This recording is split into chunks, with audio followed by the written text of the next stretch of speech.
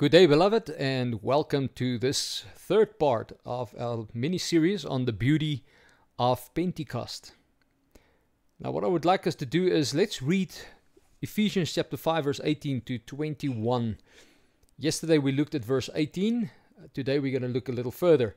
But let's just read it. Before we do that, though, let's have a word of prayer. Father, we thank you for your word. Thank you for your word that reveals to us what the truth is that we need to know. And we pray, Father, in Jesus' precious name, that you will open up our hearts and our minds to understand and receive your word, and then to take it and apply it to our lives. Father, we pray in Jesus' precious name. So be with me as your servant, as I teach your people. And Father, may your name be glorified in everything that we do and everything we hear. In Jesus' name, amen. All right, Ephesians chapter 5, verse 18 to 21, it says, "And do not be drunk with wine, in which is dissipation, but be filled with the Spirit, speaking to one another in psalms and hymns and spiritual songs, singing and making melody in your heart to the Lord, giving thanks always for all things to God the Father in the name of our Lord Jesus Christ, submitting to one another in the fear of God." Now, we started this mini-series on the beauty of Pentecost by looking at the dwellings of God. All right? And with the beauty of Pentecost actually being the fact that God the Holy Spirit came to indwell believers. He came to live within you and I. Now, yesterday, we looked at the evidence that someone is actually indeed indwelled by the Holy Spirit if there's certain evidences. We looked at the evidence. We looked at verse 18 of Ephesians chapter 5. What we're going to do today is we're going to continue looking at the evidence. The evidence that will be visible in someone's life that they are actually truly indwelled by the Holy Spirit. Now, Ephesians chapter 5 verse 19 tells us that the indwelling of the Holy Spirit will be visible in our worship of our Savior. Let's look at verse 19 again. Verse 19 says, "Speaking to one another in psalms and hymns and spiritual songs, singing and making melody in your heart to the Lord."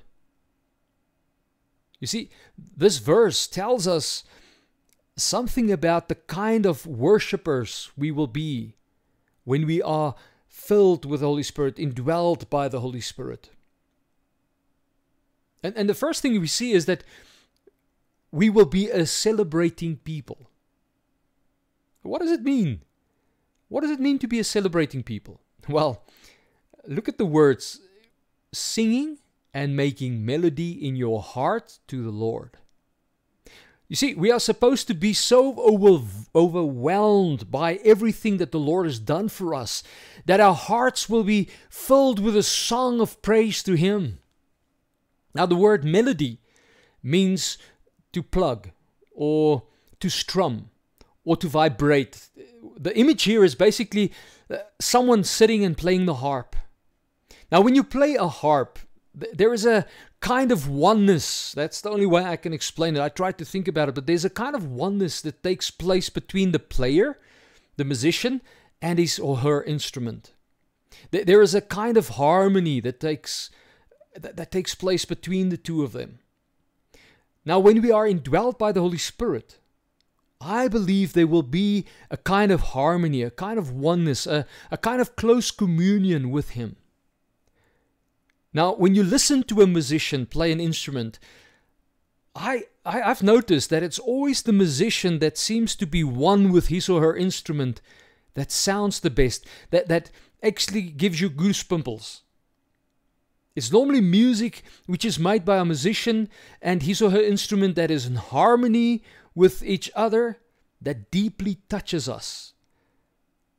And beloved, when the Holy Spirit indwells us, He brings us in harmony with Himself. Let me just say something about us Baptists. We are so afraid of the Holy Spirit that because we think that the Holy Spirit is going to cause us to do all kinds of strange stuff. Strange things. Make us speak in tongues, fall over, do all kinds of strange things. And that's not the Holy Spirit that the Bible reveals to us. That is a spirit that is contrary to the Holy Spirit that is revealed in the Bible, who is a person. You see, When the Holy Spirit indwells us, it is the third person of the Trinity that indwells us. And it's the Holy Spirit that brings us into harmony with Himself. He fills our hearts with love for God. And like a master musician, He plugs the strings of our hearts to bring us or bring forth the most beautiful music. I read someone say that the Lord will plug the strings of our hearts and will produce a symphony of praise to the glory of God. Yo, so beautiful.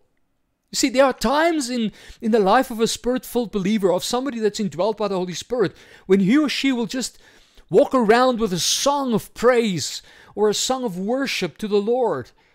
Sometimes it's just a song of praise in the heart. Sometimes we will just hum the tune. Sometimes we will sing aloud. I remember times when I would take my guitar and just spontaneously start singing. It's not a song that I know. There's just this harmony and the song just comes and I just sing a song of praise or worship to the Lord. Have you ever experienced walking around with a song of praise in your heart?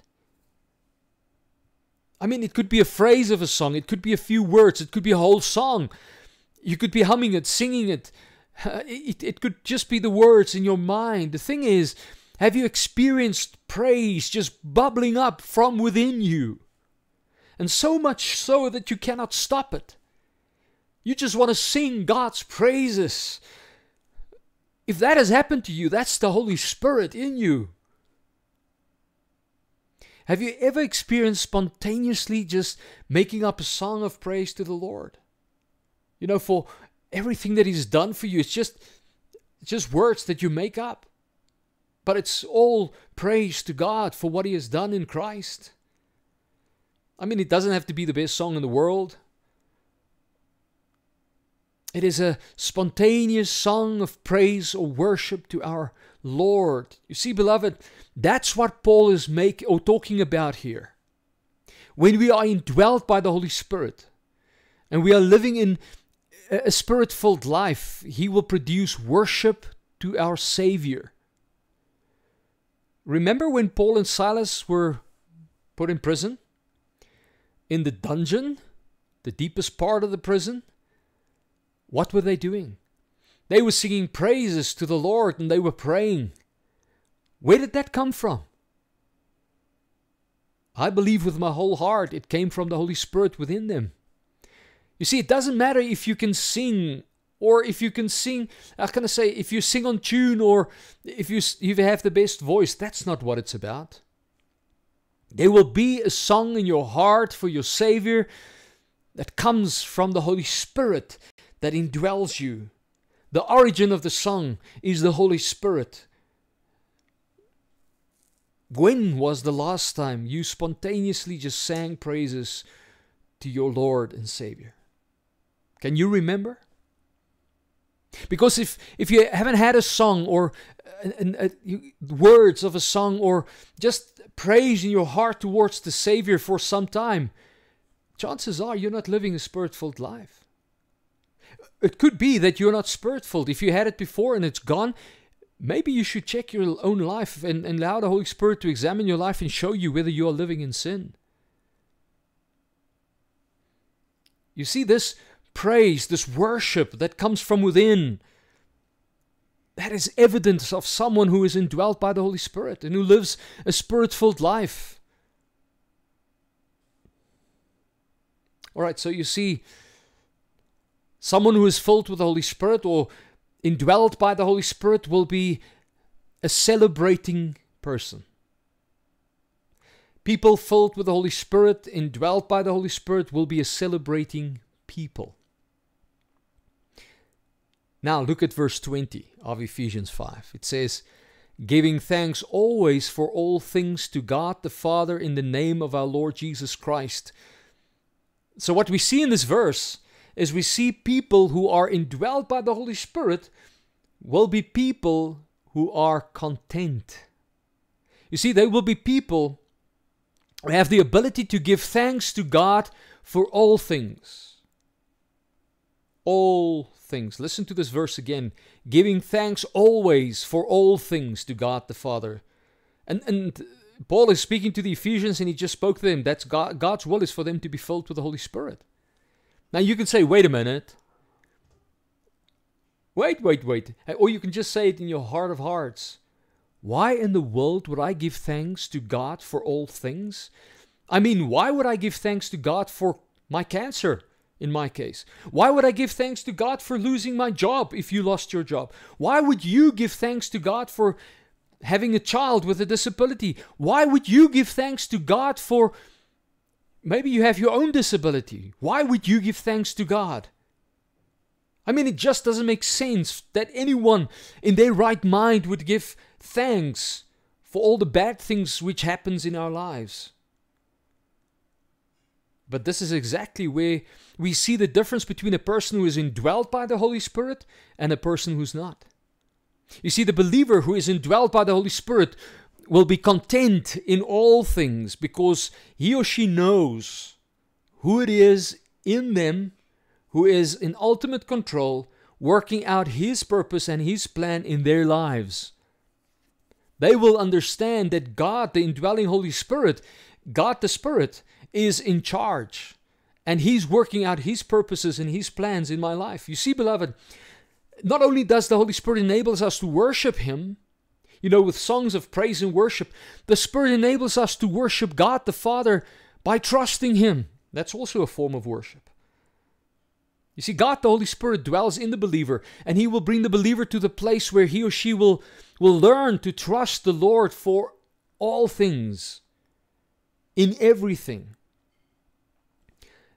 And the thing is, the longer we walk in step with the Holy Spirit, like I said yesterday, that child that was walking in step with his parent, the longer we walk in step with the Holy Spirit, the more we will learn to trust in Him.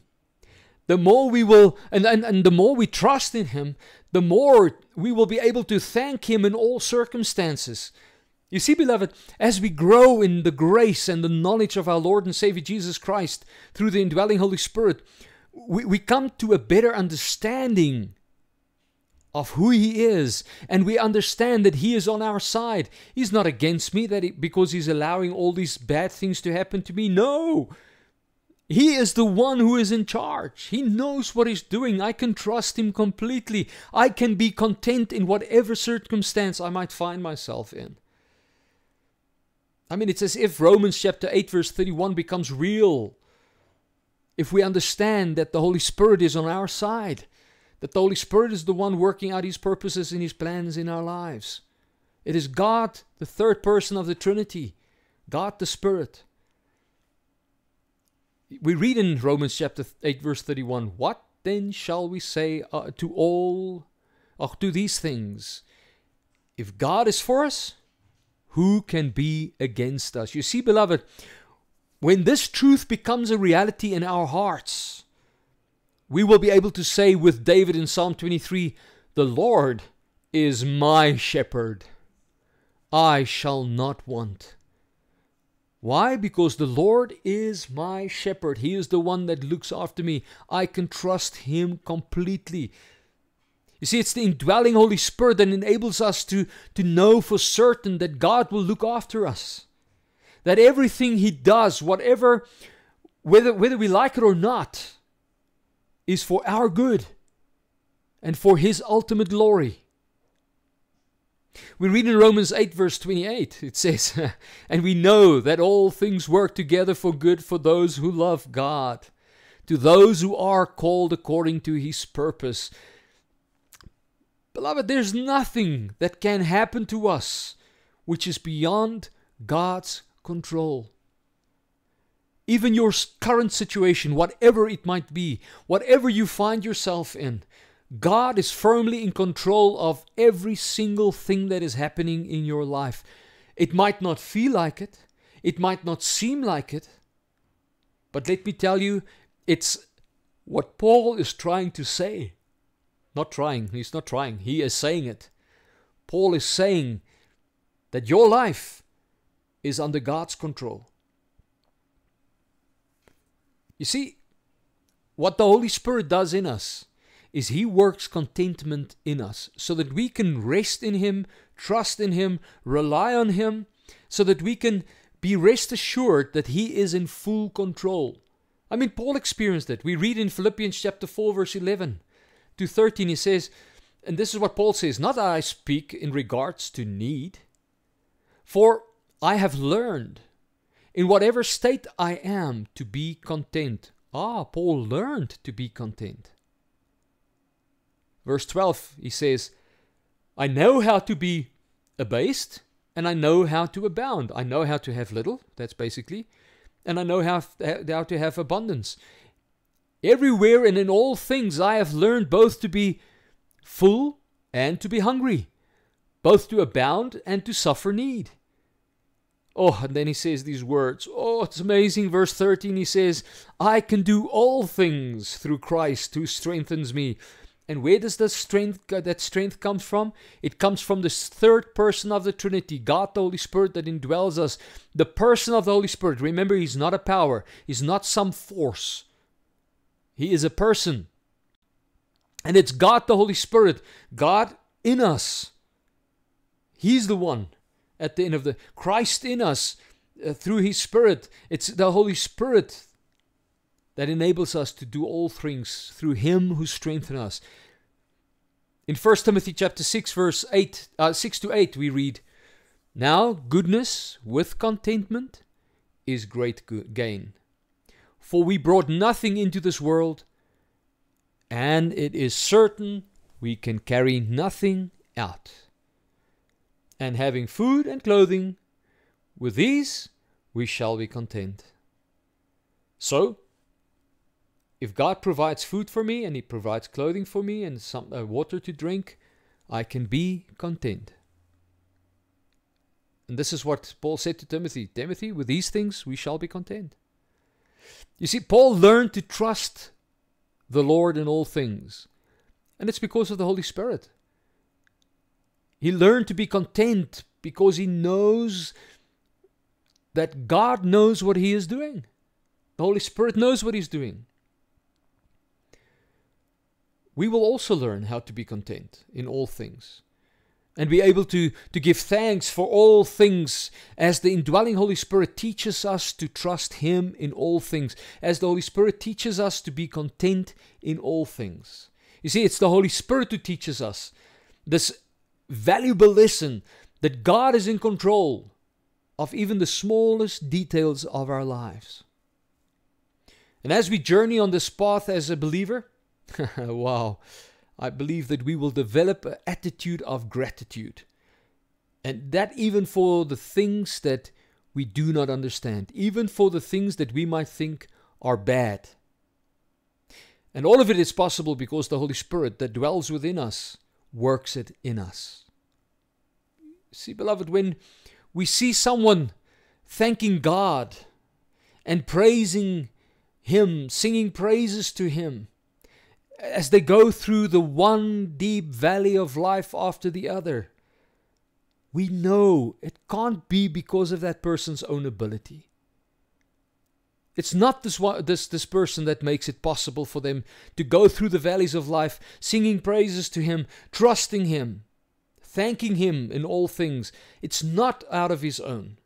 It is not the person's doing. It's the work of the Spirit of God. You see, beloved, our selfish, self-centered, critical spirits cannot produce contentment during troubled times. It just can't. In fact, our flesh cannot thank God for all things at all times, especially for the bad things. Our flesh doesn't even thank God for the good that we have at times. It is the Holy Spirit in us who produces a heart of contentment and a heart of thanksgiving and a heart of worship and praise amid our troubles. Someone said, when the Holy Spirit fills a life, there is no room for anything else. Anything else but praise, gratefulness, thankfulness, praise and worship to the King of Kings who is in charge of our lives.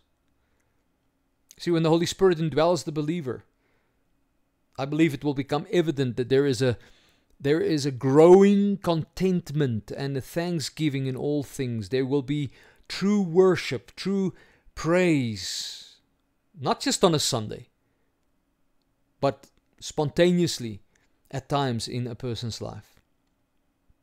Right, now look at verse 21 of Ephesians chapter 5. And here we see more evidence of a believer that is indwelled by the Holy Spirit. In verse 21 we see that it will be evident that someone is indwelled by the Holy Spirit in the way that he or she interacts with God's people. Verse 21 says, submitting to one another in the fear of God. In fact, we read in verse 19, speaking to one another in psalms and hymns and spiritual songs. Beloved, when someone is indwelt by the Holy Spirit, it will have a definite impact on the way that that person interacts with other believers. In fact, all believers who are indwelt by the Holy Spirit will be impacted by the indwelling Holy Spirit in their lives. But I've noticed through the years that it's much easier to deal with the Spirit of God than with, and let's say, with His sovereign will in our lives, than dealing with the people of God. Yeah. Have you experienced it? Much easier to deal with the Holy Spirit and the work that the Holy Spirit and even the tough things that happens in our lives than to deal with God's people. Someone wrote the following poem, a short poem, that says it so beautifully. It says, to live above with saints we love. Oh, won't that be glory? But to live below with saints we know. Now that's another story. You see, if there is one thing that is clear to everyone, is the fact that the people of God are tough. The people who profess to know Jesus Christ as Lord and Savior, they struggle to live in harmony with one another. You see, believers have a difficult time getting together with one another. But the thing is, beloved, when the Holy Spirit is in control of our lives, He produces peace and harmony that blows our minds. There's just this harmony that He creates because we are indwelt by the one Spirit. All of us, all of God's people. And because all of God's people are indwelt by the one Spirit, God the Holy Spirit, there is just harmony. There's peace. It's when we do things in accordance to our own sinful nature, I believe that is when things quickly go sideways. That's when we really run into trouble very quickly. But if we walk in step with the Holy Spirit, I believe that we will see it in the church among God's people. And there will be different things that we will see among God's people. Now what we're going to do is, God willing, tomorrow I would like us to, if it be the Lord's will, to look at the church, look at believers that walks in step with the Holy Spirit. And what we will see in their lives. What will we see in the church among God's people if God's people walk in step with the Holy Spirit? Because I believe it's very, very important for us to understand, or to know. Because it will help us, not just in our church life, but also in our personal lives.